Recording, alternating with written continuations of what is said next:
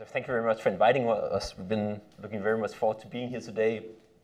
So in this primer, I'm going to give an introduction to a number of topics that's going to serve as background material for our main talk.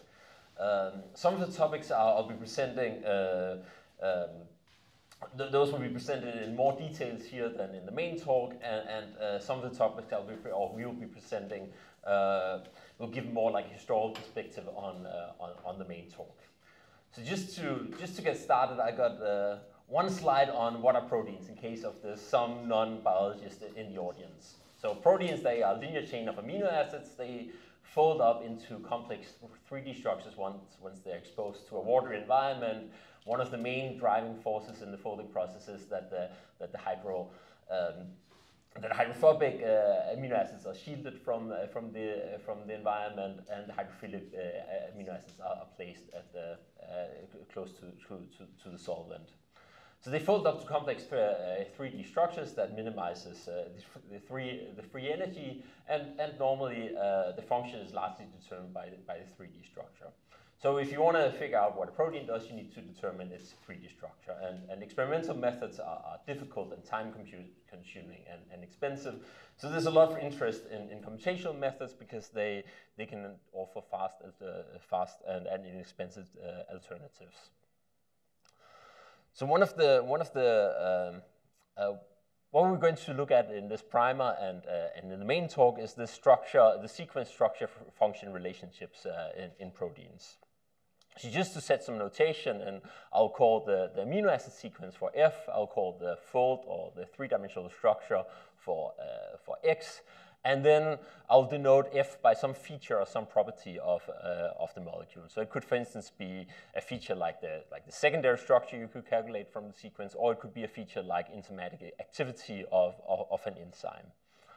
So ideally, if we want to investigate this sequence structure function relationship, we want to learn from a probabilistic perspective. We want to learn the joint distribution over the sequence, the fold, and the feature space, or the feature or property space. This is, of course, highly intractable. So over the last many decades, people have looked at a number of different subproblems. So they're all challenging, but the first class here of problems is an area where a lot of work been done and where we are really far. And that's, for instance, predicting the fold from the sequence or predicting function or features from the sequence. And that's I'm going to cover some historical perspective and some of the methodology that's used in this space in a couple of slides. Another set of subproblems is the subproblems where you have the structure, and then you want to predict the sequence or secret variation from the structure, or you want to predict function from the structure. That's going to be what Wouter is going to talk about later on in this primer, and it's also going to be the main topic of our main talk. And finally, there's these two problems that are more related to protein design. That is, if you know some features or properties of a protein, then you want to be able to predict the structure of the sequence. And these are very challenging problems that has been done. People are doing a lot of work on these problems, but it's not something we're going to cover at all in this primer and this talk. So the traditional way of investigating sequence structure or function relationship is using molecular force fields. So molecular force fields, they've been developed over multiple decades, and they're basically the workhorse or the traditional workhorse in computational structural biology. They can be used to address many of these aforementioned subproblems from the previous slide. And basically, it allows, if you have some configuration of a molecule, it allows you to calculate the potential energy of the molecule. It's normally divided into a bonded and a sum of terms. Some relates to bonded interactions, and some of them relates to non-bonded interactions. For instance, you have Lennard-Jones potentials for van der Waals forces. So once you have a molecular force field, then you can calculate the potential energy of your molecule. But if you want to do inference, you need to have some distribution or some probability distribution related to what's the probability of finding your molecule in a given configuration. And standard way you convert these potential energies into probabilities is that you use a Boltzmann or Gibbs distribution. So you take the exponential of minus beta, where beta is the inverse temperature, and then you multiply it by the energy of the molecule. But this probability distribution is still highly intractable, at least analytically, and that's mainly because you've got the denominator here, you got the normalization constant or the partition function. And actually, if you want to calculate that, you need to integrate over the whole configuration. You need to integrate this guy here over the whole configuration space. So you can't really do analytic inference in this distribution, so you have to resort to some kind of approximate inference methods or simulation methods. And two of the traditionally predominant simulation methods are molecular dynamics and Markov chain Monte Carlo. And the main aim for both of these methods is that you want to generate samples from this distribution up here. So the conditional distribution of the structure given the sequence. So it's basically the distribution that takes you from sequence to the structure. And both Wouter and me for a decade, we've been working on Monte Carlo methods for doing inference in these systems. We're using force fields. I'm just going to quickly review how one would do inference in a system like this with Monte Carlo inference. So the problem is that even just sampling directly from this Gibbs or Boltzmann distribution is also intractable. So we need to set up some scheme for actually generating samples from this distribution. And the standard solution in MCMC inference is that you construct a Markov chain that has got this Boltzmann distribution as stationary distribution. And the most simple algorithm is the Metropolis-Hastings algorithm. And the idea in the Metropolis-Hastings algorithm is that you have some other distribution that you can sample from. And so the idea is this proposal distribution is proposing some change to the state of your molecule. The idea is if I got some configuration of my molecule here, then I can sample a change to that to the state of this molecule from a proposal distribution. It could be that I propose that this dihedral angle right here should be turned in a certain number of degrees, and that gives me a proposed structure that looks that's basically some change to this structure right here. And then the chain proceeds the following way, that either I accept this change, this proposed change with this acceptance probability, or reject it. So either with a certain probability the state of the system changes, and with a certain probability it stays in the same state. And basically you just keep running this algorithm over and over again, and you get a number of samples from your Boltzmann distribution. Once we have these samples, so imagine that we generated samples from this distribution, then we can perform based on these samples we can make Monte Carlo estimates. So if we got if we want to estimate the mean value of some function over samples, then we can do that using a standard Monte Carlo estimate. So if we want to integrate some function of our structure multiplied by our Gibbs distribution, we can simply do it by evaluating this function in all our samples and then taking the mean of the function. And using Monte Carlo estimates, that allows us to calculate the normalization constant and actually calculate probabilities, assign probabilities to different points in our configuration space. And that also allows us to, for instance, predict the native structure of the molecule. So there's an example over here where we projected this probability distribution into 2 dimensions. And the idea is that if we look at the mode of the distribution here with the most likely structure, we'll actually find the native structure in the mode here. And the same is the case over here. We find the native structure in the major mode over here. Once we've done a Monte Carlo simulation, it also allows us to estimate thermodynamic quantities such as the Helmholtz free energy, heat capacity, and so on. So we also use it to say something more general about the system. One problem is that I presented the Metropolis-Hastings algorithm here, and if you just run that on a standard protein system, it take very long time to convert. So you have to use much more advanced Monte Carlo methods if you actually really want to sample systems. And one of the challenging things is that even if you run really long Monte Carlo simulations, it's actually hard to get good estimates of, for instance, free energy. So some force fields, or some of these molecular force fields, for instance, Rosetta and Foldex, they're actually parameterized in a way so we can directly calculate free energies, and we don't have to do it through Monte Carlo simulations. And then, well, we don't have to make these Monte Carlo estimates. Rather, we can do long optimization runs and just find the structure with the lowest free energy directly, because that's the way the force fields are parameterized. One thing we can use these force fields for is, for instance, we can look at what's the effect of a mutation. How does a mutation in a protein affect the stability of the protein? And the way we normally quantify this is that we look at the stability of the wild type of a protein. It's normally measured by the change in Gibbs free energy. So we basically calculate the free energy for the unfolded state and the folded state for our wild type, and then we take the difference to get an estimate of the stability of the protein. Then we look at for instance, we mutate one site in the protein, and then we also calculate the stability of the mutant. And if you then take the difference between the stability of the wild type and the mutant, you get this quantity called delta delta G, which is a measure of the change of stability caused by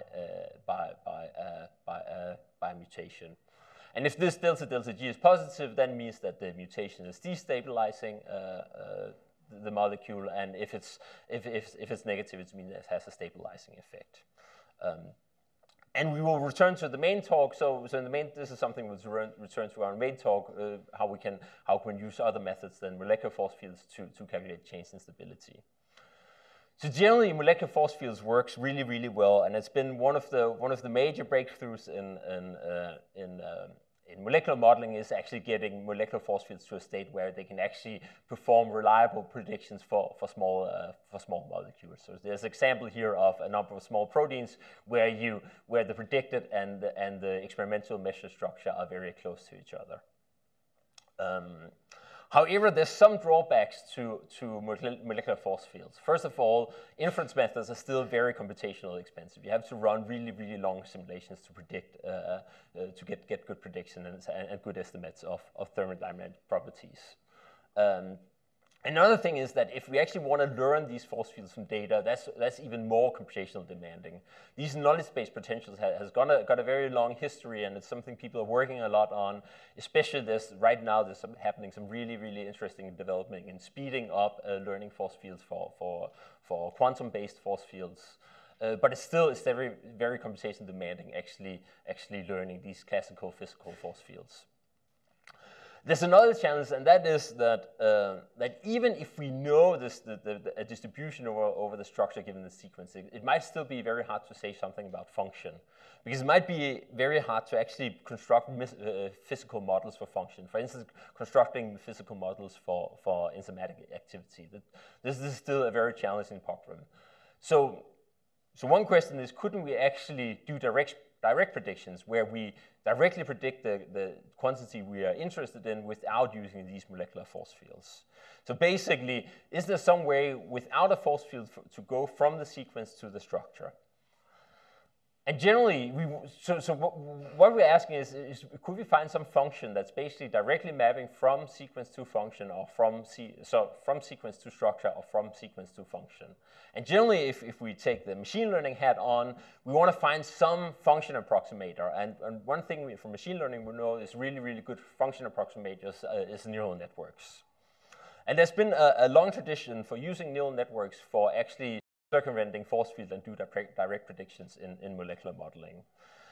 Some of the early work is on secondary structure prediction.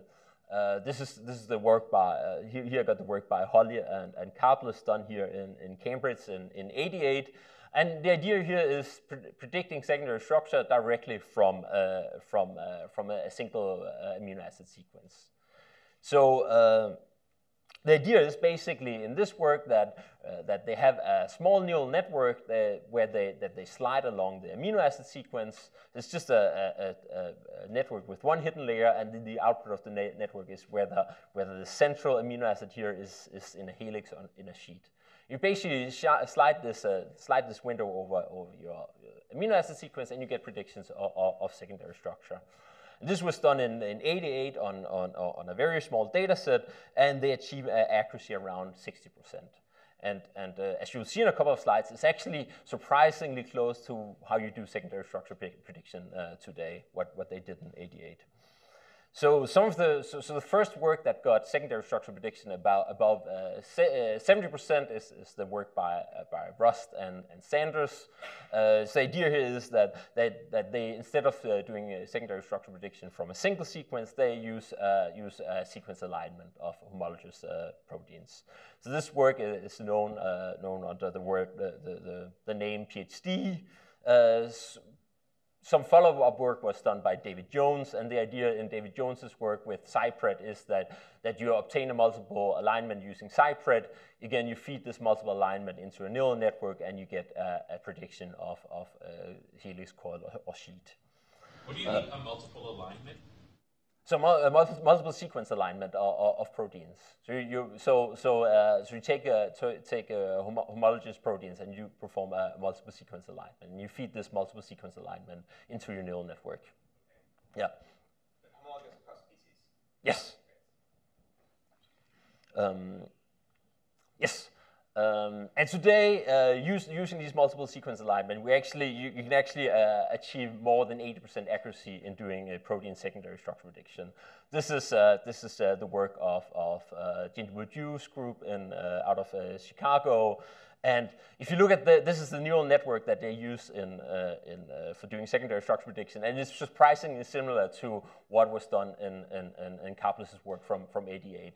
The main difference is that rather than having a fully connected network that you slide along the sequence, then you have a convolutional neural network where you're sliding filters along the sequences. And another change is that the network has got more hidden layers, and also that there's significantly more training data. And with this, there's a lot of work done in this area, and most of the methods get accuracies above 80%.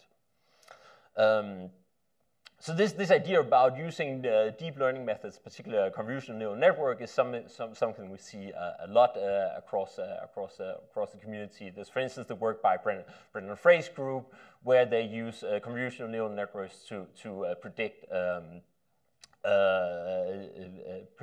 DNA or RNA binding sites in proteins. And the idea is here they feed in the genomic sequences, but again they feed it into a convolutional neural networks, and they are actually able to predict sequence locus for the binding sites of DNA and RNA.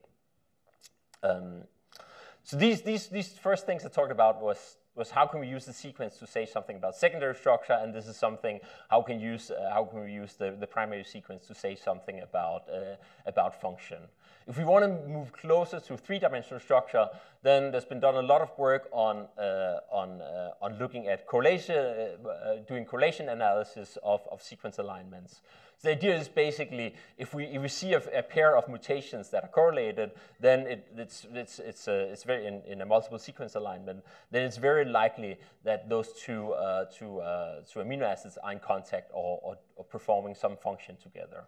And this work started back in the 90s, even the 80s. And one of the big breakthroughs was done by Deborah Marks and Chris Sander, where they actually learned to distinguish between things that are causative related and then things that are indirectly related. So the idea is that if you analyze a multiple sequence alignment and you see that there's some correlation between A and D, A and B, and A and D, you will also observe a correlation between B and C. And then came up with a method that we're able to distinguish between these type of correlations. So they were actually able to see that B and C are indirectly correlated because A and D are in contact with each other. And this is a major breakthrough because this allows you to predict a contact matrix. So it allows you to predict which amino acids in a sequence that are actually in contact with each other. And this brings you very, very close to doing three-dimensional. So if you combine these contact matrices with force fields, you are very close to doing three-dimensional structure prediction. There's also been, again, Jim Bourdieu from Chicago then done some work on can we actually refine these contact maps. So he looked at if you take a sequence profile, so if you take a multiple alignment and you also take in some of these contact maps coming out of correlation studies, and then you feed that into a neural network, you actually get very, very high accuracy in predicting contact maps. So this brings us very close to three-dimensional structure prediction without force fields. And lately, within the last year, there's been some very interesting developments in actually going all the way from sequence to three-dimensional structure. There's the work by John Ingham and Deborah Marx's group, where he's looking at can we actually learn from doing backpropagation through full molecular simulations, and that brings us closer to doing full 3D structure prediction. And there's also the work by Mohammed Al-Qasiri, who's sitting right there, right? And he's done some very, very exciting work about actually using something that looks like an LSTM-style neural network to do fully differential learning of protein 3D structure, going all the way from sequence to three-dimensional structure. So what I looked at so far is can we actually go from sequence to structure? So if we know the amino acid sequence, can we then say something about the structure of the protein? Or can we say something about the function of the protein? And I gave a historical overview of this, and we're really, really far in that direction of being able to actually predict a 3D structure or function from sequence.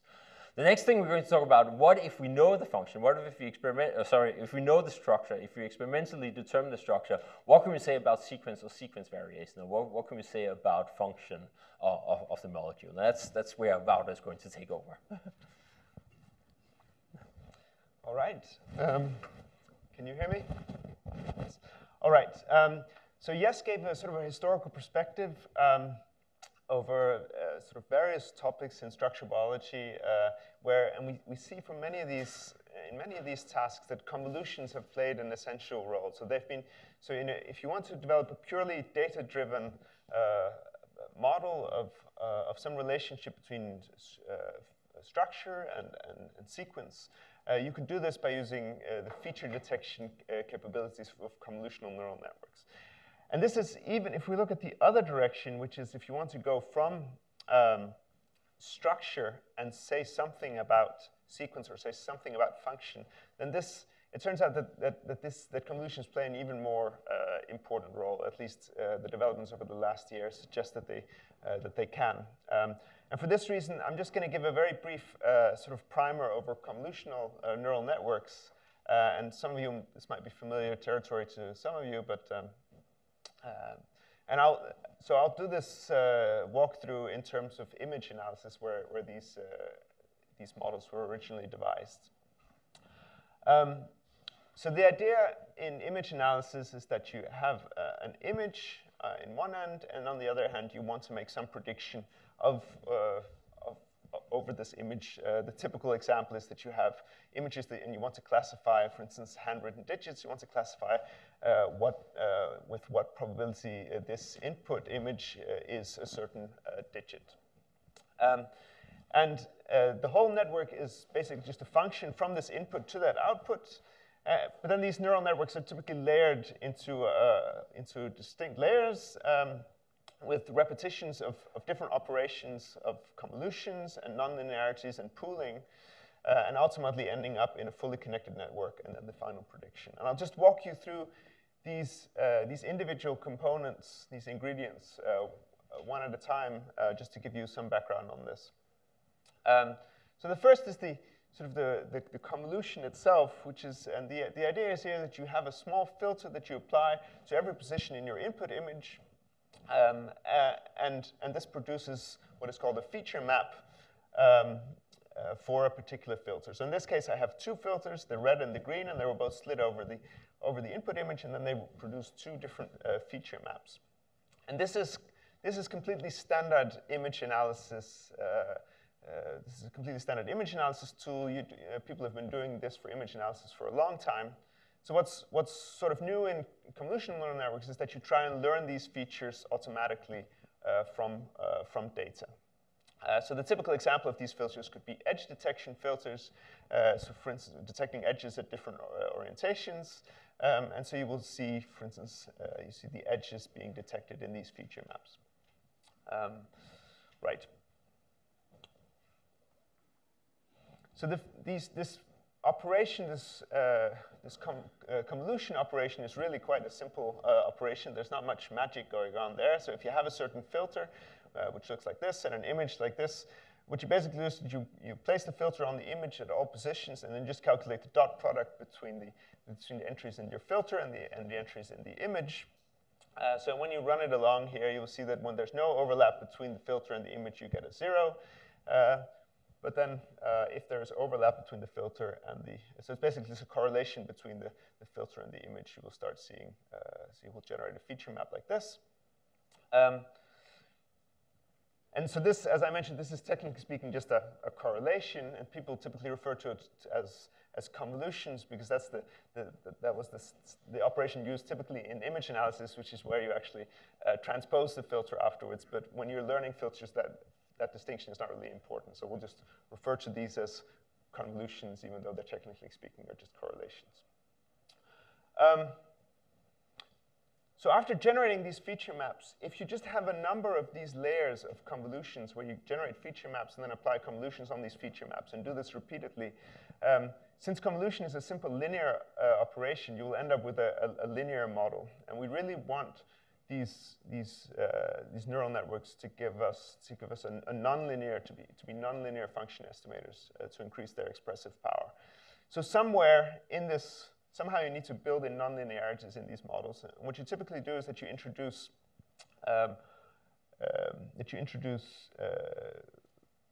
after each convolution, you introduce a nonlinearity. And one of the typical examples is, so these can be really quite simple. So one typical example is the rectified linear unit, where you basically take a signal and you set everything that's negative in this signal to 0. So for instance, you have this feature map, and if we say that black is negative and white is positive, then you set all the black part of the signal to gray. And even though this is a very simple operation, it's enough to turn this model into a nonlinear function estimator and actually increase the expressive power of these models considerably. Okay, so finally, one last ingredient in these models is that you typically do downsampling. You have downsampling layers in your network where you go you scale down the image from at different stages in the model. You downsample from a large image to a smaller image, either by taking, for each application so within the window, you either take a maximum or the average, and you downsample to smaller sizes. And the reason for doing this is that you reduce. So you have these convolution operators, and then you do pooling here to downsample. And one of the reasons for doing this is that by downsampling your spatial dimensions, you can afford to have more feature maps in memory at the same time. So what you typically do is you decrease the spatial resolution in your model, but then increase the number of filters that you learn. So gradually, you'll be learning more and more abstract representations, and you will be learning more and more of them as you go through the model. And ultimately then, so in these stages of the model, you'll be learning features automatically in the input image. And then finally, the role of the last part of the model is then to correlate these features that you've automatically detected in the image to the particular output that you're interested in. And you typically do that using a fully connected network in the end. Okay, so it's important to state here that these ideas are not really new. Basically, this type of architecture, people were already looking at these types of models in the late 80s. And if you look at this publication, for instance, from '98, this basic structure is the same as what I just presented. So the reason they're so much more used and popular today, and that image analysis has seen this revolution in the last couple of years, is for a number of reasons. So one is that we're now able to implement these things on GPUs, and that means we can scale up these networks to much larger sizes. And also, we have much more data available today than we had back then. But the methods themselves are very. If you read these old papers and you're familiar with the literature today, you'll find all these old papers very, very familiar as well. The ideas are very similar. Okay, so that was just a brief introduction of convolutions. Now, we really want to go back to proteins. And where Jes left us off was the question of what we can say based on structure, if we know a structure for a particular protein family, if we know a structure, what can we say about sequence variation within this protein family, or if we want some other downstream feature or function of this structure, what can we say about that? And so one thing that we've been looking at is, so if you just look at a protein structure, the question we asked ourselves, couldn't you consider protein structures simply as images in 3D as well? Can't you use all these developments we've seen in image analysis and simply apply them directly on these atom positions and then see whether you can learn, just from this raw data, whether you can learn these relationships between structure and whatever thing you want to predict. So what we looked at is, so in a normal image, you have color channels. You have red, green, and blue color channels, for instance, in an image. So in a structure, in a protein, you can imagine different sorts of input channels, but one simple way of thinking about it, which is where we started at least, was to say, okay, can't we take all the atoms, and if we have so we grid up the whole space into some form of grid, either a global grid, or if we're interested in predicting something locally, maybe a grid locally at a certain position. And then we just look at each voxel in this grid, and we see that if there is an atom in this particular voxel, we could characterize that atom by, for instance, a mass and a partial charge. So instead of using red, green, and blue color channels, we would just characterize the atoms in each voxel by their mass and their partial charge. That would be one way of doing this. Now this is the topic of our main talk. So we'll be going into some depth in this in the main talk later. So I just want to give slightly more perspective on this, because while we were busy discussing this a year ago.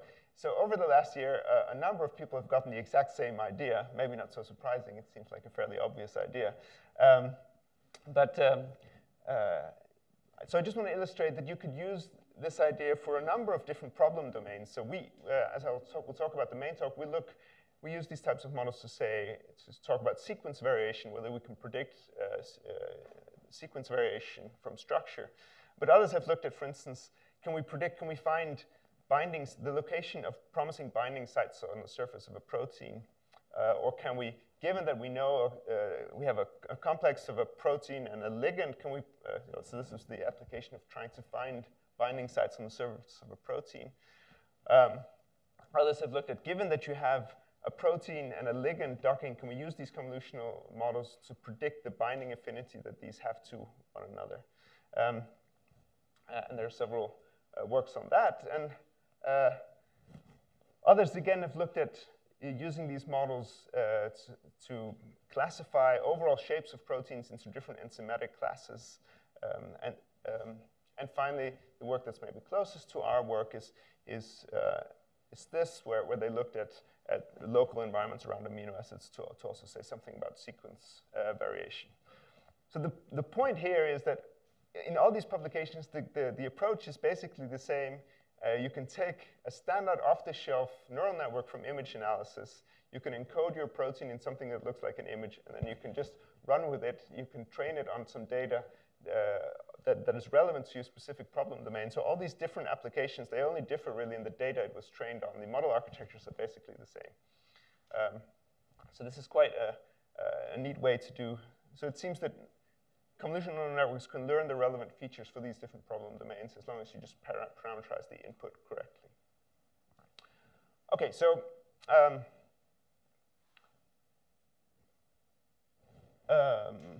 so one thing I just want to stress about convolutional neural networks is the essential property that these models rely on is that you have translational equivariance. And this means that so we're learning, convolutional neural networks will learn to recognize different features in the input.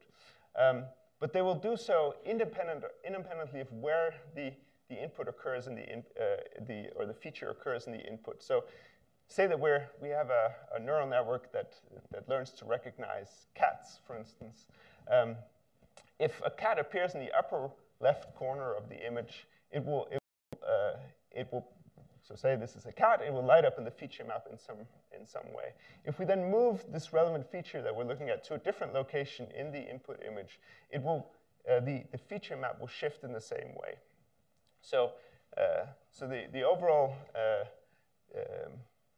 idea here is that we learn to recognize cats no matter where they appear in the image with the same parameters. So we do parameter sharing, but we still remember when we then see a cat at a given specific position in an image, we do remember, we can see in our feature map where it occurred. So it's not invariant to the location, but it just uses the same parameters to recognize cats no matter where they occur. So this is the central property of convolutional neural networks. And the question then is, for our particular purpose, so imagine that we want to recognize in protein structures, one could imagine one of the essential properties in protein structures would be how are atoms connected. So for instance, can we learn to recognize hydrogen bonds and correlate them with some output that we're interested in? And for this purpose, we would expect that we would need to recognize hydrogen bonds no matter which orientation they occur in the input protein.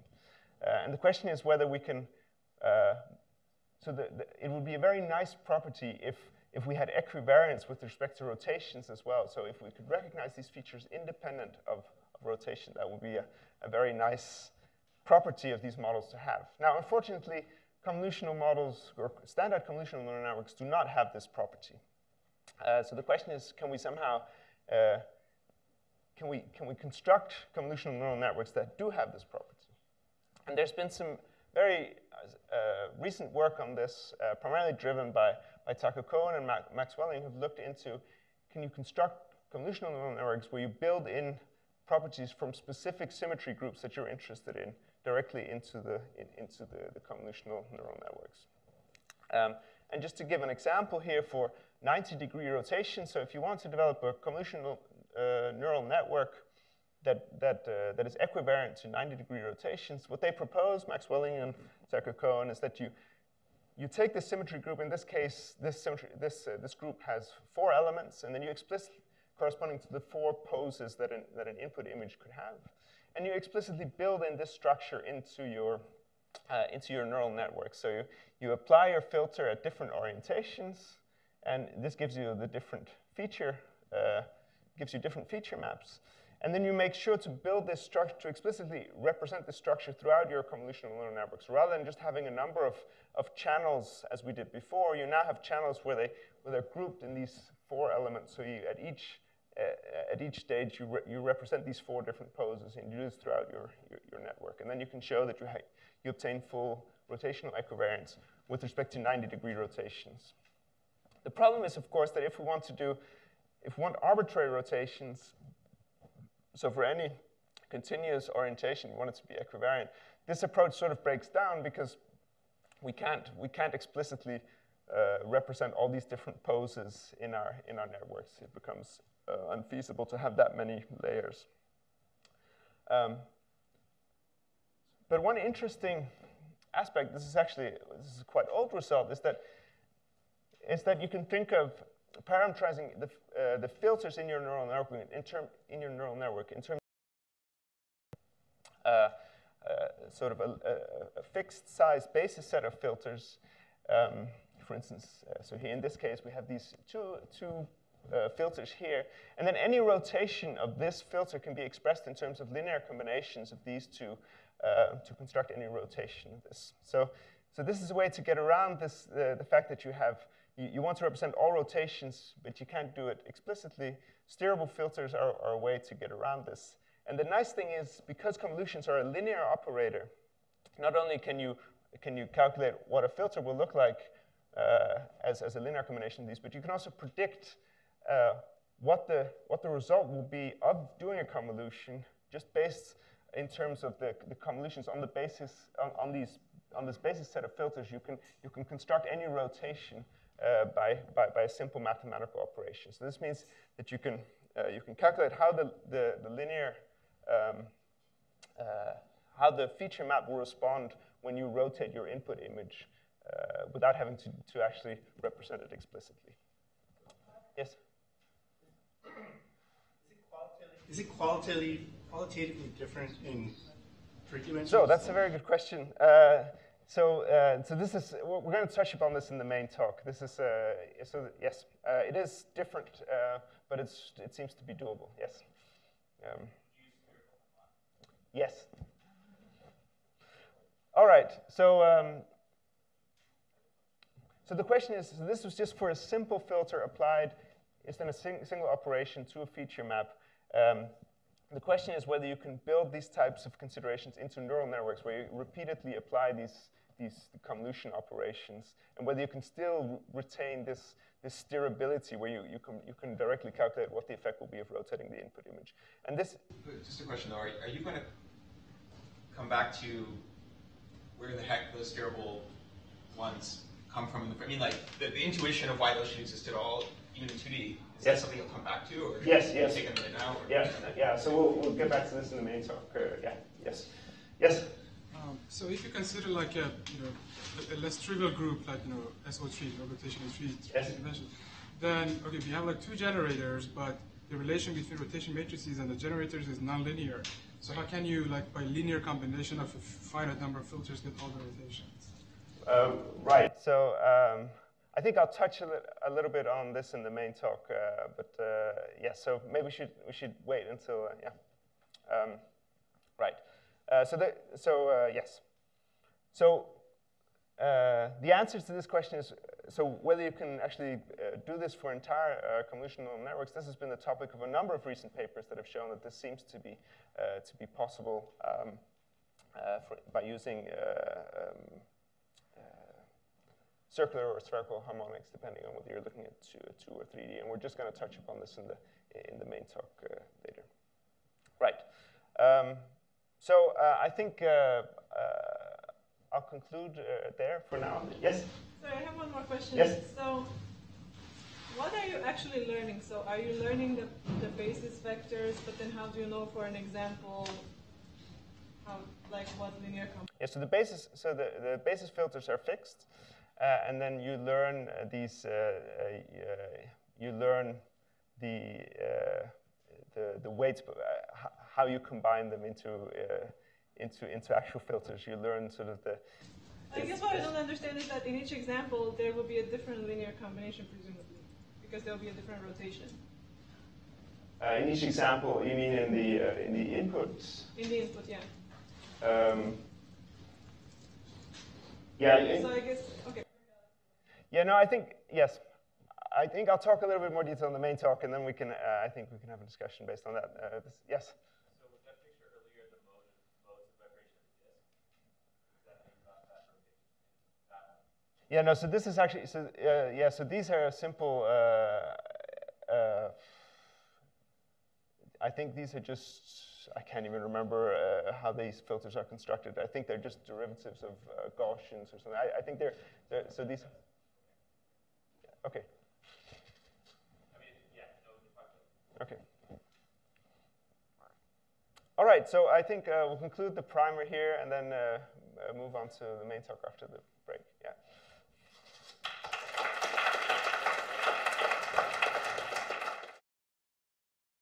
All right, so this is our main talk on convolutional models for molecular structure. There's a little overlap for those of you who didn't attend the primer. There's a little overlap with the primer and the main talk, and we apologize for those of you who've been for both talks. So the main motivation for the main talk started with some discussions Wouter and I had about a year ago in a cafe in Copenhagen. And the discussions were around that if you take a trained biologist or biochemist, he can actually take a look at a protein structure and use his intuition to say, is this a good structure or is this something off in this structure? And it turns out that so traditionally the way you do it is that you can use molecular force fields, like we discussed in the primer, to say something. Is this a good structure? Is there something wrong with this structure? But humans can actually still often outperform computers and just actually very quickly just taking a look at a structure and saying there's something wrong with the position of this side chain, or clearly this isn't a binding site, or clearly there's a binding site there, and so on.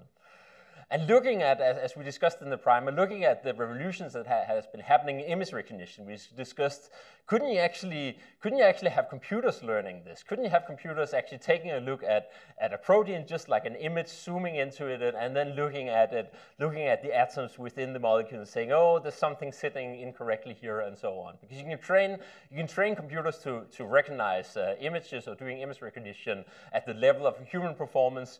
Couldn't you actually train computers to assess protein structures or say something about protein structures by looking at protein structures, like just as if they were images?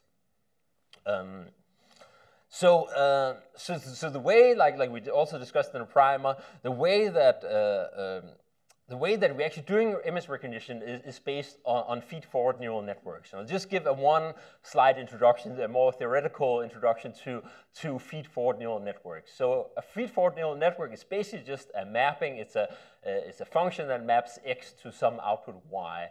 And feed-forward neural networks are excellent function approximators. So if we just observe some data, we can really well approximate this actual mapping. They're normally constructed as a function composition of simpler functions. So basically, we write this function as a function compositions of a number of simpler functions, where each of these functions in a fully connected layer is assumed to have this functional form. So basically, we take the input when we perform a linear transformation where this is a weight and this is a bias, and then what comes out of the linear transformation, we pass that through some nonlinearity. And this nonlinearity is often also called an activation function, and the most simple one is the one called rectified linear unit, and it's basically just the max of 0 and whatever is coming out of this linear transformation. That's the most simple, one of the most simplest nonlinear functions you can think of, and that's actually sufficient to introduce nonlinearities in deep neural networks. Normally, we draw the networks like this. We got the input right here. We got this nonlinear transformation and the sum as these units right here. We pass it through some nonlinearity. Then we got a linear transformation, and we got the output. So this is just a drawing of a two-layer neural network. The way we learn the parameters or the weights and the biases of these networks is basically that if we got some examples or some data set of x's and y's, then we minimize some loss function. And one example could, for instance, be the L2 loss, which is basically the squared difference between the observed y and the predicted y. We basically just minimize the sum over the square losses, and we normally do that using gradient descent techniques. For instance, stochastic gradient descent is one of the most popular methods to train neural networks.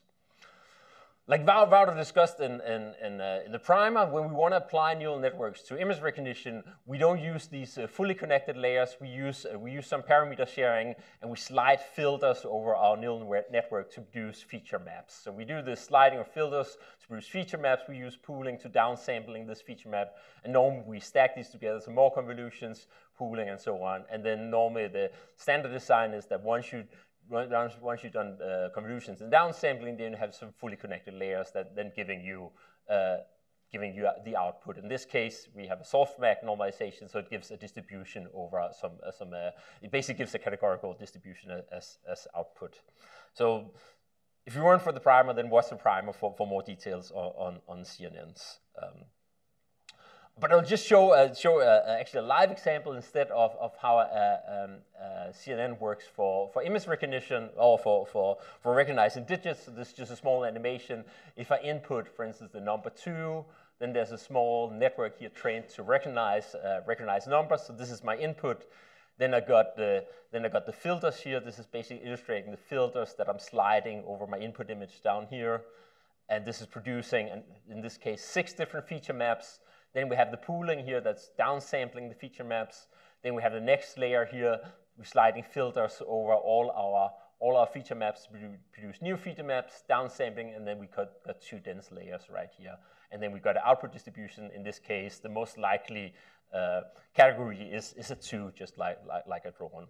And one thing we can also observe here when we look at the small demo is that the further we get away from the input, if we look at the feature maps further away from the input, close to the input, the feature maps looks very much like the input, and then as we get further away, and this is a general tendency, we get more and more abstract feature maps. So it's a more and more abstract way of describing our image. Like Wouter also mentioned, then one of the key features of CNNs is this translation equivariance. It basically means if I have a picture of a cat, if I translate the cat and then apply a convolution, so imagine I have a filter that can actually recognize cats, then the filter will, if I apply a translation and apply the convolution, then the filter will light up here at the position of the cat. If I did the opposite way around, if I first applied the convolution, the filter is recognizing the cat up here, and then translating this this feature map, then I end up with the same feature map. So this is a very important property of CNNs. And it basically, like Wouter also described, it means basically if we have a filter that can recognize the cat, it can actually recognize it independently of the position in the image, but it will actually still remember the position of the cat in the image. So we still get in the feature map the actual position, but we apply the same filter to recognize cats. So let's return to proteins again, because the main motivation was, couldn't we actually use these CNNs for doing for recognizing or assessing the quality of proteins or saying something about the properties of the proteins? So the approach we took is, let's look at the environment. Let's take a protein structure and then look at the environment around a single amino acid. So can we actually, if we look at the environment around this amino acid, can we say something about the properties of the protein, or can we say if there's something, is this a good protein structure or a bad protein structure? So the way we did it is, so first of all, if we want to train a CNN to make these predictions, we need to decide what is going to be our input representation. So we decided to place a 12 angstrom ball in the central C alpha atom of the amino acid, and then we basically represent the whole molecule by the atom positions around this C alpha. So we have an oriented coordinate system in there that's oriented according to the backbone. So we always have one of the axes pointing along the backbone and one axis pointing towards the side chain. So the idea is that whenever we feed this into our neural network, the image is always oriented in the same way. So this ball here, we gridded up using a standard Cartesian grid, where the size of the voxels is half an angstrom times half an angstrom times half an angstrom. And the point of gridding it up in this way is that then we only have at most one atom falling within each voxel. And then, like Wouter also mentioned, then we use... Just to be clear, we're measuring XYZ, yes. Or precisions XYZ, not local angles, dihedral angles. No, in this case, we're actually using the Cartesian coordinates. We'll actually get back to that you can actually measure dihedral angles instead. Wouter will cover that in the second part of the talk. So you're only just doing some global alignment with. So we have because you mentioned the first coordinates along the backbone. No. So we actually place a coordinate system just in the central C alpha, where you got one axis pointing along the side chain, one pointing towards the side chain. We use that coordinate system. Yeah, so we use that for the individual amino acids. So we have a different coordinate system for each of the amino acids. Oh, you do? Yes, we do have an individual coordinate system for each of the amino acids. So the input to the neural network will be one. So one data point is the coordinate system for a single amino acid, and then some output target that we want to learn something about. I see. Your input is only a single. It's only a single amino acid. So we have a reference frame for each amino acid. And then we have two, just like you have in a color image, you got 3 input channels, red, green, and blue. Then we got 2 input channels. We got the mass, and we got the partial charge of each atom. So that's basically we got 2 input channels for for a network. And this is like a schematic illustration of the type of neural networks we use, because of course when we look at images we're doing 2D convolutions, whereas now we're going to do 3D convolutions. And the main difference between doing 2D and 3D convolutions in three-dimensional space is that now your filter is not a square, it's actually a box, and you're sliding this box around in a larger box rather than around your image. So you've got these input channels, these two input channels, partial charts and mass, and then we perform convolutions with activation functions. We use pooling, standard pooling, to downsample our image, and normally use max pooling for image recognition, but in this case we actually use sum pooling, because both partial charge and mass are naturally additive physical quantities, so it makes sense that if you want to downsample the image, you can actually just add together the masses that are within a box of pixels. So from these convolutions, pooling, downsampling have many of these layers, and then we got some fully connected layers towards the end. And the idea is that whatever property we want to predict about this environment, we can have that as the output or the target distribution.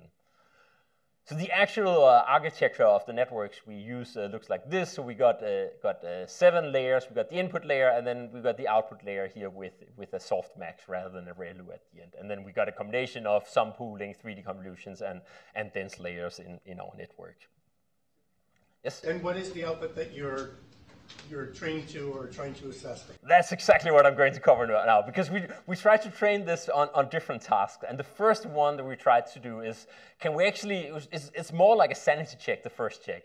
The first check is basically, can we actually learn secondary structure assignment? So when you have a protein structure, then you can use a force field to assign secondary structures. So you can, for instance, say that this amino acid here is part of a helix, these amino acids up here is part of a sheet, and those sitting over here is part of coil regions. And this is done with a simple force field, but it's basically just a function that you calculate on your three-dimensional structure, and it gives you out the secondary structure. So we just want to actually learn this function. Can we actually approximate this function with this 3D CNN network? So it's not, yes?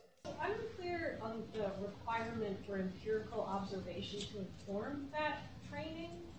Pardon? I'm unclear on the requirement for like empirical observation, scientific experiment, biological experiments, determining structures. Yes. For the training. For the training. Is that a requirement? So in this case, we need 3D structures. So we should use crystal structures to do the training here. So basically, when we train these ones, we have as input here, we take a crystal structure, then we calculate the secondary structure assignment, and then the input is going to be that for each amino acid position, we input the environment, and the output is then going to, or the target distribution is going to be which secondary structure was assigned to this amino acid. So you have the crystal structure for a number of frames. Yes, yeah. Feeds that you're using for the training. Yes, exactly, yeah. And only the crystal structure, only, not other. No, only crystal structure. So it's purely, and the point is also that we don't put any physics except for that we have the partial charge and the mass as the input. Then we don't put any physics into this. It's only a CNN, and we basically just want to say, can we actually somehow learn this physical assignment of secondary structure? For those of us who have poor intuition for atomic scales, yeah. Can you go back to the picture that shows? Yes. Yeah, forward one. So how big of a neighborhood should I be picturing? So this is actually. If it's small, then I'm not going to solve the second. No. So this is actually the protein structure here is the same protein structure at the same scale. So this is just a cartoon representation of a small protein, a full-size protein that's 50 amino acids, roughly 15 amino acids. You're capturing the entire protein inside that. No, but so this is actually the sphere placed in the C alpha of this side chain right here. So you don't have the entire molecule in there, because this is exactly the same structure. This is the sheet lying over here. This is the helix lying over here. So it's the same structure, just showing the individual atom positions. So you're centering the sphere, the ball at that yes. amino acid. Yeah. You're capturing a good chunk of the protein. Yes, in this case, you imagine? Yes, so you can see. So this is the chunk that you're capturing. So you're basically not covering this part up here, not covering this part up here. But you can see you're covering both the helix and a central part of the sheet right here. So these two are showing exactly the same thing, just with a different representation but the same scale of the protein. So this actually shows how with a small protein you're covering most of the protein here, right? If you take a larger protein, if you take something that's 200 amino acids, then there will be a significantly smaller fraction that you're covering. Yes? Do you use any information about types of atoms? Like, is it aromatic carbon or aliphatic? In this case, we don't. We just input the partial mass and the mass and the partial charge. But you can actually do that, and that's something Wouter is going to cover in a couple of slides. Yeah. So partial charges are derived from force fields, right? From quantum calculations. Yes. Yeah. So what happens if you try different force fields? We haven't tried that, but my guess is that it wouldn't actually matter that much because when you just feed in mass and partial charge, it's actually just corresponding to feeding in some atom type. Because that's probably just what the neural network is seeing in the end. It's probably just saying, oh, you can just see there's a number of different categories. So yes, we could definitely use categories instead of partial mass and partial charge. And we also tested that, and it gives approximately the same performance. Yes?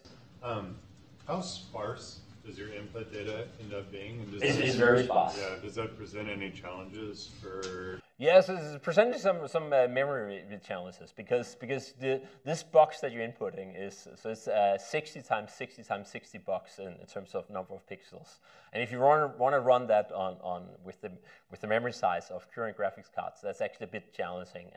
And one of the things we had to do is that if you look at our actual network here, we have this input size, the 60 times 60 times 60s, and then the two channels. Then when we do the first 3D convolution, we're actually using striding.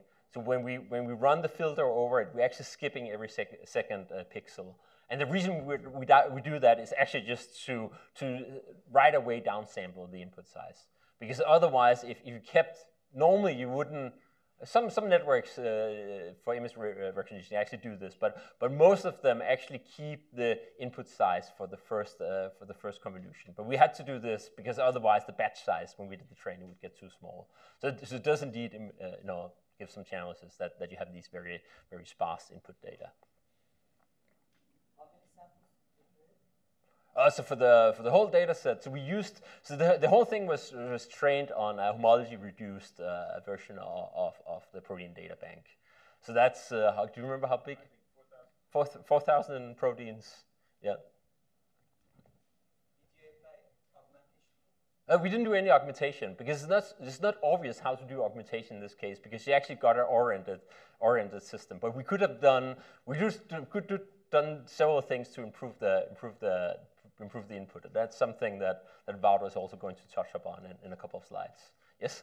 Do you incorporate beta factors from DB structures that? No, we don't do that.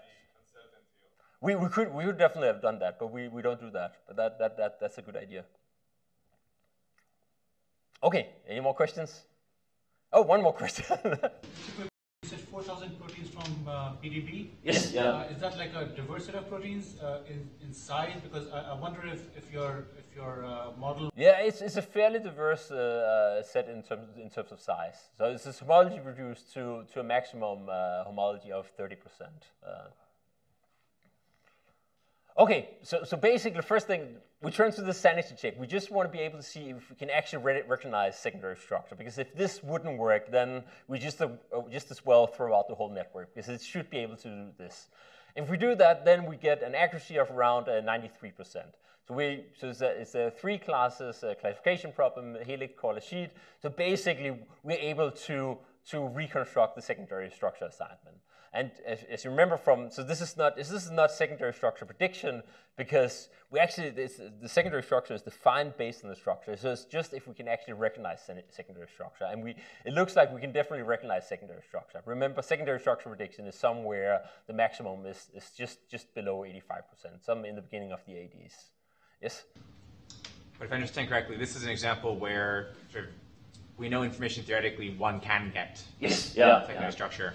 So do you think that the reason why this is not 100% is because of sort of the lens in which you're looking at the data? If you were to show the same because you're not looking globally, right? So one thing I didn't mention here is that we actually, when we do this, we remove the side chain, so we make it slightly more challenging. So we actually remove the side chain from the environment, and that's probably why we don't reach the 100%. It's just to make it slightly more challenging, because if you had the side chain, it would be very easy to reach 100%. So we're basically just saying, if we just look at the environment without the side chain sitting in the environment, can we actually then tell the secondary structure? Does it make sense to ask the question of what human performance is for that? That's a good question. Given how you started the talk. Yeah, so in this thing, I think human performance wouldn't be particularly high, because human performance here, then you would actually have to look at this structure right here and perform the secondary structure assignment. And if you did it from 3D, I don't think it would be that easy to do it with the same accuracy. Don't you agree? Part of it is definition, I think, in the structure. So it's a particular definition of secondary structure. If you look at different assignment algorithms, they will also vary, I think, within that error range. So I think it's not so interesting to go past those. I think. Yeah. Quick question. It seems like it would, if you included all the atoms, would it be kind of harder to figure out, like, does it really know which is the backbone atoms versus the side chain atoms? No, I think if you included all the atoms, it would definitely be easier, because you would actually be able to recognize the side chain sitting in there, and I think that would definitely make it. Could it distinguish which atoms are side chain versus backbone? Yeah, I think because you actually have the positions in there, so you know roughly in which area the backbone atoms are going to lie, because it's their oriented coordinate system. So I think it would definitely be able to recognize what's the backbone and what are the side chains. Okay, so the next thing we looked at was, what if we remove the amino acid and then look at the void left behind with this amino acid? Can we actually predict which amino acid would fit into that void left behind? And if we do that, then we get an accuracy around 50%. So in this case, we've got 20 different classes of amino acids, and in half of the cases, we actually predict the amino acid that we removed from the structure.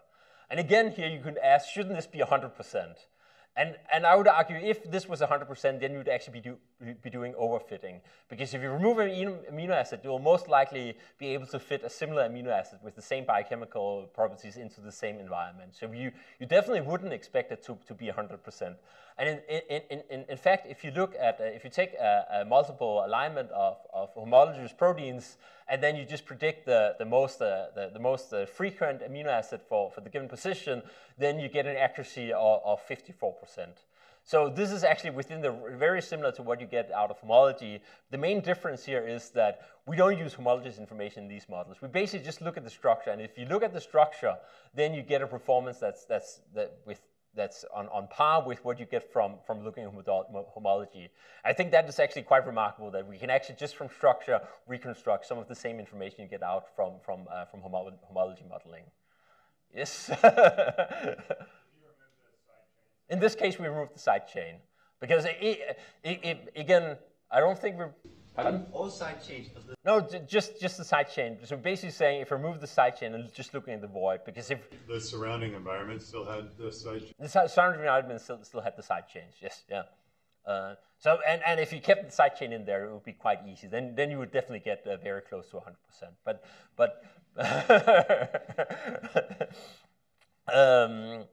So we actually also look at this. We can actually construct a confusion matrix for this, where on the x-axis right here we got the true label for the amino acid fitting into this environment, and on y-axis we got the predicted label, and then as the values right here we got the probability across the whole data set. So for instance, if you look at this row here, we got that the true label is glycine, and then we look across a whole data set, what is the probability of predicting the different amino acids. And we see if you've got a glycine here, it's very likely to predict a glycine. And that makes a lot of sense, because glycine is the smallest amino acid, and it's most likely that you won't be able to fit in any other amino acids in the small void left behind for glycine.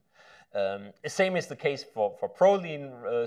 The same is the case for proline. Right here, proline binds back to the back chain. So it's also very likely that no other amino acids are compatible with the proline. If we look at this small box right here, it doesn't show as good up on the slide here. This is actually a full box here on my screen right here. So these are slightly more colored on my screen. This box right here, these three amino acids in this box are all hydrophobic amino acids with aromatic side chains, and it makes a lot of sense that these are actually exchangeable with each other. This box up here, these are all positively charged side chains, and this small box here are all hydrophobic side chains. So we actually see some patterns we would expect in a confusion matrix like this. So qualitatively, this confusion matrix makes a lot of sense. Another application we looked at is, can we actually say something about the change in stability if we look at mutations in protein? So again, remember from the primer, change of stability is measured by delta G, where we look at the change in free energy for the wild type. So basically, we calculate the free energy for the folded protein of the wild type and the free energy of the unfolded one. Then we calculate the difference. We do the same for the wild type. And then if we subtract these two, oh, there's missing deltas right here. No, sorry, it's correct. Sorry. So and then we calculate the delta G, and that's a measure of the change in stability caused by mutations. And if this is a positive number, it's a destabilizing mutation, and if it's a negative number, the mutation is stabilizing. So we thought, couldn't we use the numbers coming out of a neural network to say something about change of stability of proteins? So the first thing we did was basically just a back-of-the-envelope calculation. So we said, what can we say about the stability of the wild type? Well, if we want to calculate the free energy of the folded protein, let's just look at the log probability of, so imagine you have a mutation at position I in a sequence. So this is the amino acid identity at position I. Then we just look at the log probability of the amino acid at position I, given its surrounding environment. And then we just subtract the log frequency of that amino acid across our whole data set. So that's a very, very rough estimate of what the free energy could be of the folded. So the stability is of the mutant. Sorry, this is going all wrong. This is a very rough estimate of the stability of the wild type. And we do a similar calculation for the mutant. We look at the mutated amino acid sequence given the environment and subtract the log probability of the mutated amino acid. And we subtract these two, and we get a rough estimate of the change in stability. And if we do that across a small data set where there's actually measurements of change in stabilities, this is the Pearson correlation coefficients we get. We compare with two state-of-the-art methods, Rosetta and Foldex, which are all both the physical force fields that are used to estimate change in stability. And with this back-of-the-envelope calculation, we get Pearson correlation coefficients that are close to Rosetta. So some cases slightly better than Rosetta, in some cases it's slightly smaller or slightly worse than Rosetta. Yes? When you replace the sidechain with the other sidechain, yes. How do you orient the new sidechain? And do you? So we actually don't place it in there. We just feed in this environment, and then we look at the probability distribution coming out of a network. And that's the probabilities we feed in here. So we're just saying, our network is basically just saying what's the probability of each of the 20 different amino acids given this environment without a sidechain in there. So this probability is actually with the void in there, so we don't fill in the sidechain. But you could definitely look at filling in the sidechain and doing something that's more advanced. The problem with this back-of-the-envelope calculation is, of course, that the scale is most likely totally off. So we get decent Pearson correlation coefficients, but if we looked at the mean average error, the quantities are, of course, quite off. So we actually looked in, couldn't you actually learn how to do this calculation instead? So the idea is basically that we feed this environment without the amino acid into our network. We get out this probability distribution that we used in this back of the envelope calculation. And remember, we trained this network on the whole PDB. or the homology-reduced version of the PDB. The idea is then we use a small neural network to do this calculation of change in stability. The idea is that we feed in the two same probabilities of the amino acid and the mutated amino acid given the environment, and we also feed in the background frequency of these. We also feed in the identity of the wild-type amino acid and the mutant amino acid. And then we train this small network on the change of stability data set. That's only these 1,000 observations. And of course, we do cross-validation. So when we train our network, we don't have the mutations in there that we're trying to predict in our test set.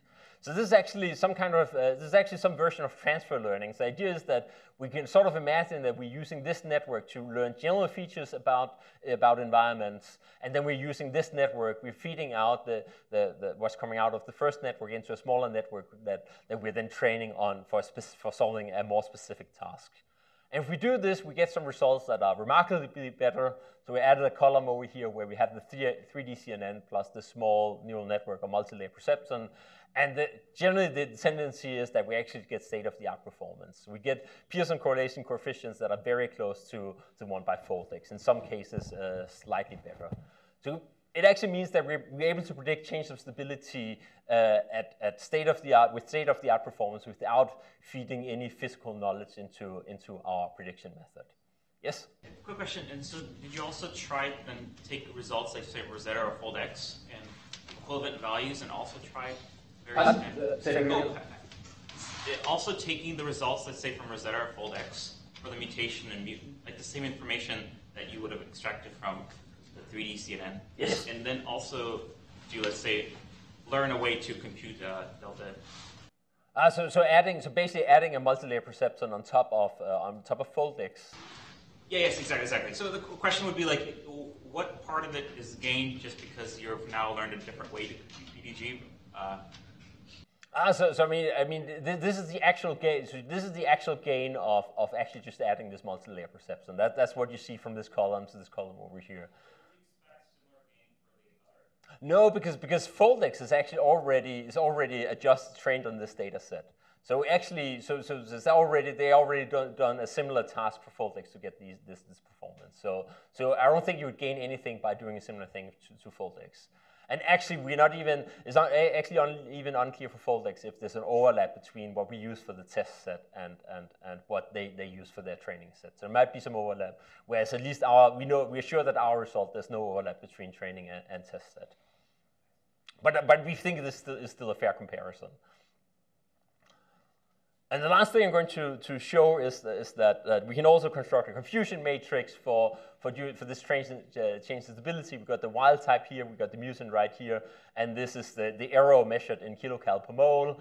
And the general tendency we see is that if and the amino acids are ordered small to large in this case. And generally what we see is that if we substitute a small amino acid with a small amino acid, then we get lower errors, whereas when we substitute a large amino acid for a large one, then we get higher errors. And that's, at least qualitatively, this makes entropic sense, in the sense that you got a lot more things that you can mess up if you're replacing a large amino acid with a large amino acid. Yes? Why are a few of the on-diagonal terms non-zero? A few of them, which is like a little bit of green color. Like I think that implies that replacing something with itself. Yeah, so that's actually a good question. All the diagonals should actually be zero, but in this case, I didn't know that. They should all the diagonals should actually be zero. Yes. All right, so that was my part of the talk, and then I'm going to give it over to Wouter. All right. We'll figure this out. Yes. Isn't it because the top multi-layer perceptron doesn't necessarily have to be an identity function when you plug in the same inputs in the two? So in this case, I mean, there's got to be something in the data set that we actually got a mutation where we put in the same class. This got to be this. But it could be that the real data is zero, but that we yes, that's I think the real question is, why would anyone do the experiment, right? So I think there must be some, yeah. Codon usage? Sorry? Is it related to codon usage? The errors on the diagonal? Yes. Changing the sensitivity. Oh, I thought I said it. I don't know. I don't know what I can speculate. But you have a solution. Is your 0 is yellow, right? So aren't the whites just nans probably? And but the problem is that the diagonal should all be white. Yeah, so we don't understand. But isn't your yes, your 0 is yellow, not white? So isn't it just it's probably like a matplotlib nan thing or something? Yeah, probably the white ones are nans and the yellow ones are zeros. And what's this?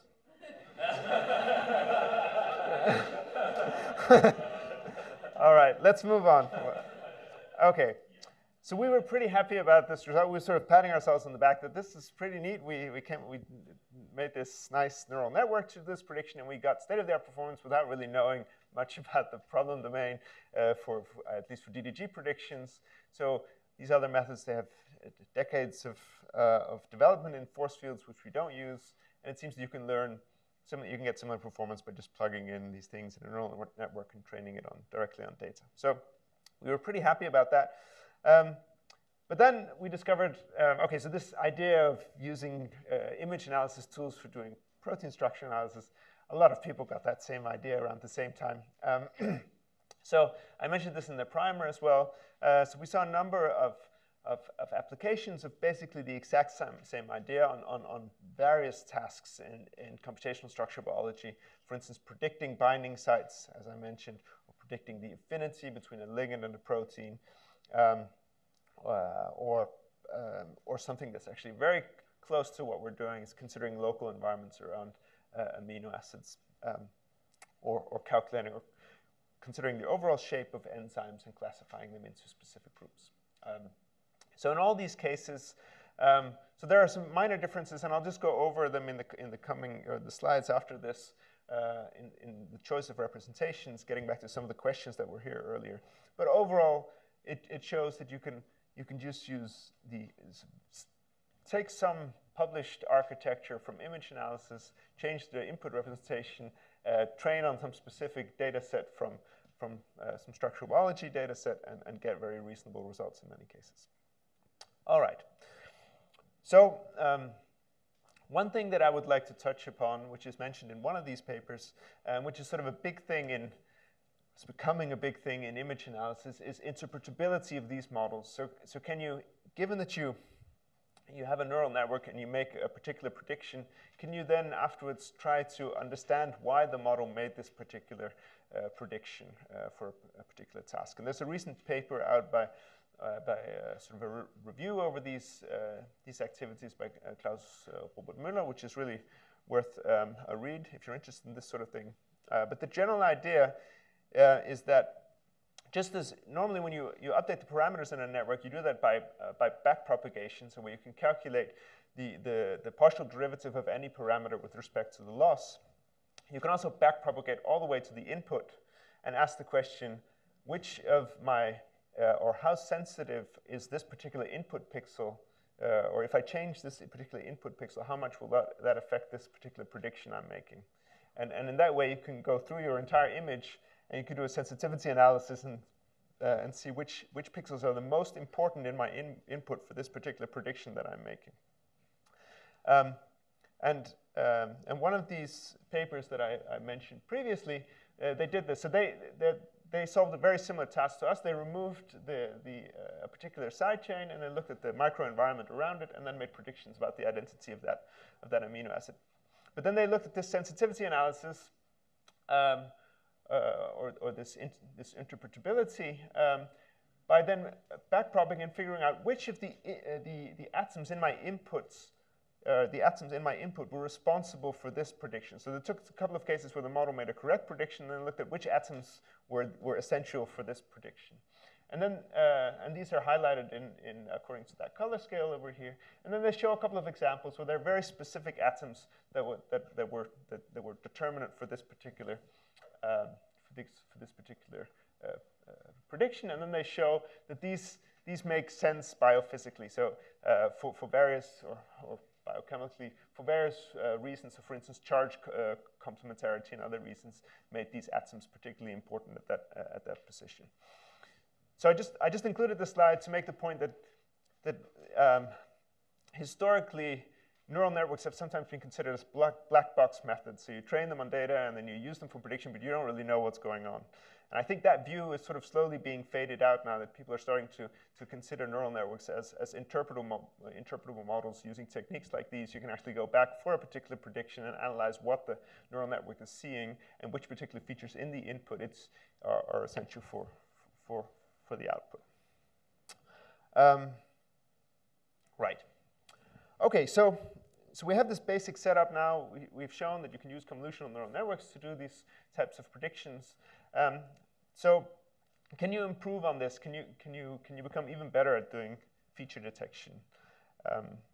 I'll just start by illustrating a few of the differences in these papers that I listed before. And one is coming back to the question from the audience before is, can't you just look at atom types as categories instead of considering the mass and the partial charge? And several of these papers have actually done this. So for instance, considering just the standard atom types that you would expect in a protein, so oxygen and carbon and nitrogen and sulfur. And each of these would then be a separate input channel to the network. And the rest is basically the same as we described before, but you would just get different input images for these different atom types. And this, we also tried that for our model, and it works. It gives the same performance as doing this mass and partial charge. And it's even easier to implement, and you also get rid of this, as you also, I think you mentioned, that in principle you're still using force field data for the partial charge, and you really want to get rid of that dependency, and it doesn't really seem to matter, but it's a good check. It's nice to see that it doesn't seem to matter. And some people also use extended atom type sets, where you look at atom types in particular local environments, and so there are various ways to do this. Yes? Going back to the previous point, yeah.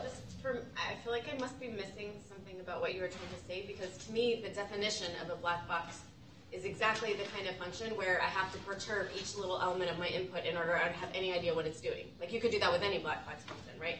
You can perturb a little bit of the input, see how that changes the output, and that would tell you something about what this black box is doing. It doesn't change the fact that it's a black box and you have no idea without knowing, without changing everything. Right. No. So the difference is that you don't have to do the actual perturbation. You have the partial derivatives, right? So you actually know how much. I mean, you can calculate these quantities directly. You don't. So, but yes, I guess that's a small difference, but it is a difference that you can calculate the effect for a given pixel. What is the effect of the output without having to do it? But that's the difference between sort of analytical differentiation and numerical differentiation. But isn't So you can sort of estimate the partial at every point or something like that. Right. And which is a very typical way of understanding what the function is doing from a kind of analytic point of view, right? Like you have some picture of it, but it's still, you don't have to recompute it every point, you're saying. Right. Yes, I see your point. But you can also, so there's also a lot of work at analyzing sort of feature maps in between, so in the middle of the network. You can also analyze them and understand sort of what the model is seeing at different stages of abstraction through the model, and people are also working on that. So there's a lot of work in trying to take apart the black box and understand its components in various ways. And this was just looking at the inputs, effect of the input, but you can also look at the representations that are being learned at different stages and try to understand them. But I appreciate your point. Yeah, yes. Good, so another representation decision that you have to make is when you have all these atom positions, you have to decide how you want to represent them in a grid. So what you typically do is you grid up the structure, and what we did is just take the most simple solution. If an atom occurs within a certain voxel, then we just mark that voxel with the mass and the partial charge in our case. But you can do slightly, yeah. So doing this, you certainly set a lower limit to the resolution you can get, which is determined by the grid. So there are slightly different ways we can get sort of super resolution, is by placing small Gaussians or some other basic distribution on each of your atom positions, and then work with densities instead. So where each voxel then is the density of the atoms occurring in that region. This, in principle, allows you to have some information about where the individual atoms occur within a bin, and you could then incorporate, for instance, B factors or something like that to reflect the uncertainty that you have. Right. So one thing we looked at particularly was whether a Cartesian representation for this grid was really the optimum, because we've both been working with molecular simulations, molecular force fields for many years, and if you look at how interactions between atoms are parameterized in these molecular force fields, they're all distance-based. So to us, it made more sense to work with a spherical or to work with a representation where the radial component was sort of explicitly represented. So we looked at various ways to do this. And the simplest way to think about a sort of a concentric representation is standard spherical polar coordinates. So we tried that. The problem with this type of coordinate system is that you have a non-regular grid. So you see that as you approach the poles here, the voxels become smaller and smaller. And this means that you lose one of the essential properties of these CNNs, which is this equivariance property, that you can apply the same filter different parts of your input image and get the same response. So they see a very different volume up here as down here. So this is not optimal. And so instead, we also tried to circumvent this. We came up with a different representation, which is a cubed sphere representation, where you take the sphere and inscribe a cube and then project on the sides of the cube and have a regular grid there. So you get rid of these weird artifacts at the poles, and you exchange that with some artifacts at these corners. And we tried both these representations, mainly just to see if this change of representation, even though we knew that it was not perfect and we lost equivariance to some extent, whether it gave an improvement or not. And working with these representations, an important thing is that you still want to be able to implement it efficiently on a GPU. And we show that you can actually do this because you can take this for each spherical shell. You can unfold this cube, and you can do convolutions independently on all the faces of the cube. And you just need to keep track of doing the right padding for each of these faces, so you map so you map the neighborhood correctly at these edges. So there are some technical details, but you can do this. And if we then do the same, oh, sorry? Just a quick question. How does this compare to using like an actual cube, like just like a square cube, as opposed to like using a complex spherical? Right. Okay, sorry. Yes. So you're asking if we didn't cut off these? Yeah. So this was a decision we made in order to be able to compare these fairly. To make a fair comparison, so we knew that we had exactly the same information. And also, if you have a full cube, then it becomes very dependent on the orientation that you choose. So, so we wanted to avoid those effects. I don't think we've done rigorous comparison testings, but normally in molecular force fields, this 12 angstrom cutoff is considered as containing most of the information in the local environment. So we haven't done rigorous testing of that, but that's a good point. Right. So if we then do a prediction, the exact same prediction that Jes talked about before, and looked at how good we are predicting the particular amino acid at the center of our cube, we actually do see a substantial improvement by switching to this concentric representation. And so our hypothesis was that features are more naturally expressed in these concentric shells, and that turns out to be correct, despite the fact that we have some problems with equivariance here. So it's not as data efficient. It has to learn the same patterns several times, but still we get a reasonable performance improvement. Right. So ideally, you can imagine how this model works, what types of things it's seeing, but you would think that in order to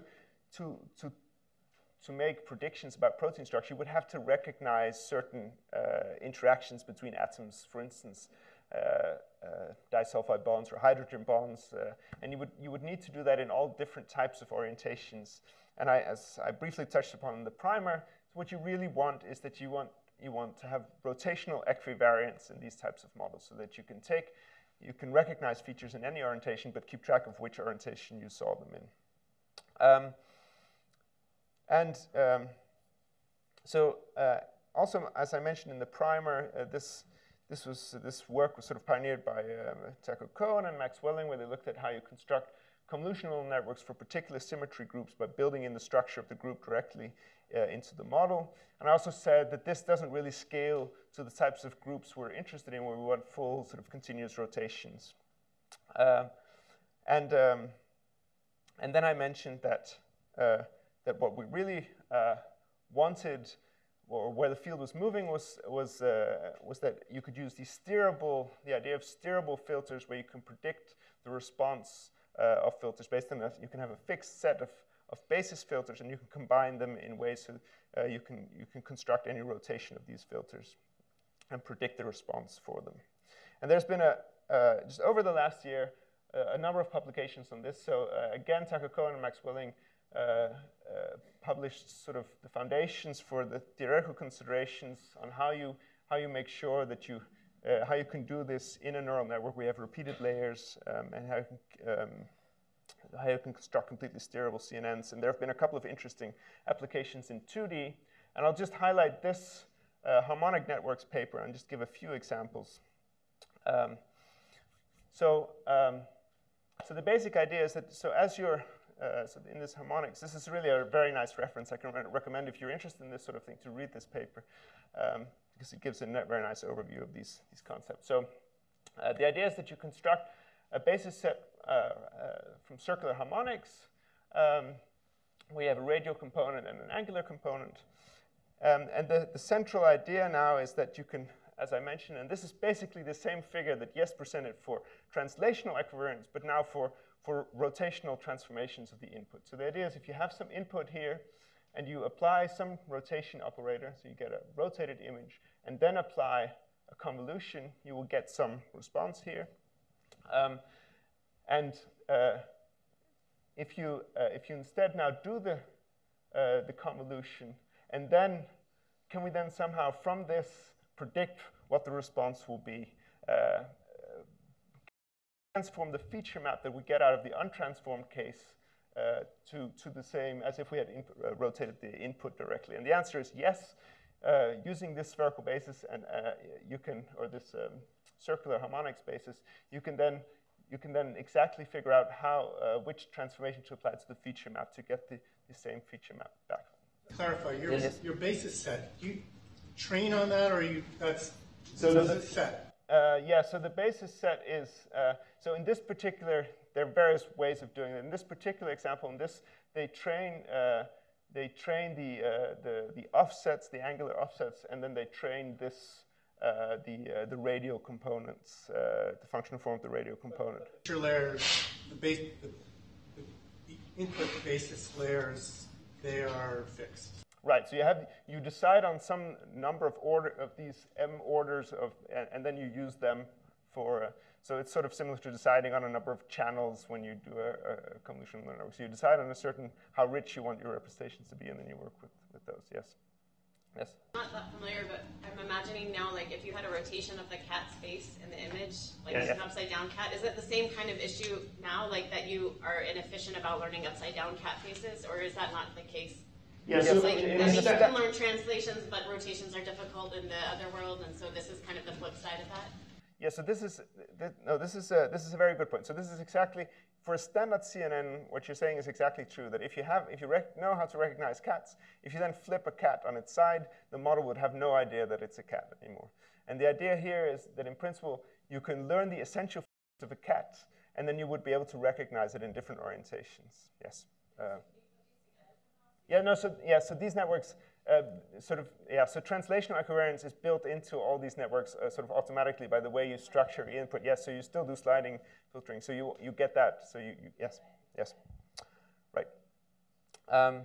So the main challenge here is to ensure that you can maintain steerability throughout all layers of the network. And so this, as you can see on the slide prior, so the way you transform the feature map is dependent on the order of the filter, so the frequency of the filter. So depending on which of these filters you have, your response will rotate more or less quickly.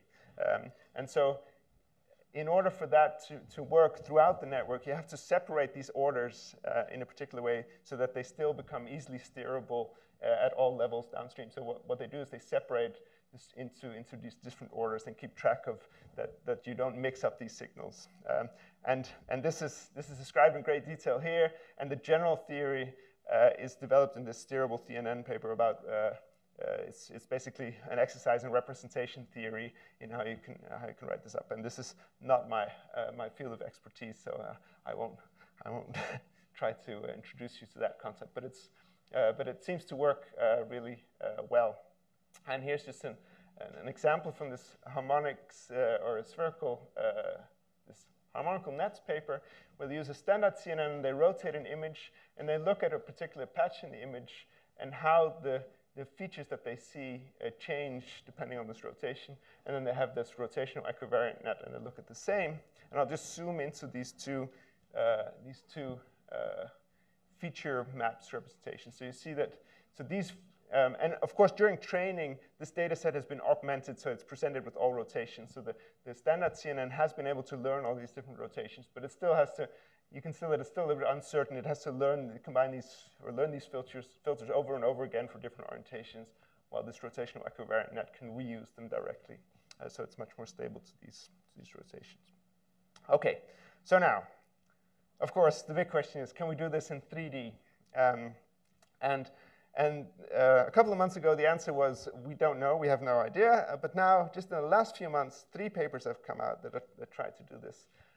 So this tensor field networks and n-body networks both work with continuous input, so without voxelizing the input. And then there's been one paper called CubeNet, which does it on sort of voxelized data, which is comparable to what we do, but only for sort of discrete flips of 90-degree rotations. Right, and so this is, and all these, none of these papers are published yet. They're all on arXiv, and it's very interesting to see what's going on in this field now, and where we'll end up. And I've also, in a collaboration with these, Taco Cohn and Max Welling, I also approached them to see if we could do something about this for proteins, and they've been working on an equivalent of the generalization of these harmonic nets, and so we've just started looking at this now. And we have some very preliminary results where I just tried to take our Cartesian networks from before and then replace the convolution. Oh, yes. And when we replace the convolution operators in this standard Cartesian network with these steerable convolutions instead, and not optimizing the network in any way. So obviously more improvements can be gained, but even just doing that, we get an improvement over this 0.56 with these rotational equivariant networks. So this seems to be really promising. So without just using a standard Cartesian representation, so not this complicated spherical one, but now because it can learn these rotational equivariant filters, we actually do see an improvement. Okay. I just want to, last few minutes, I just want to mention one more application because it's really quite interesting, I think. So in some sense, this amino acid environment is a little bit artificial because the images are always oriented in exactly the same way.